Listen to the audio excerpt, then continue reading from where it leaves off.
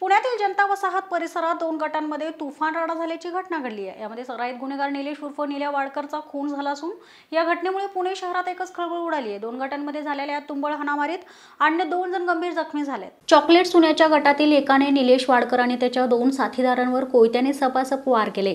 रक्तबंबाळ झालेल्या निल्याला जवळील रुग्णालयात दाखल केलं असता डॉक्टरांनी त्याला मृत घोषित केलं। यामध्ये अन्य 2 गंभीर जखमी आहेत।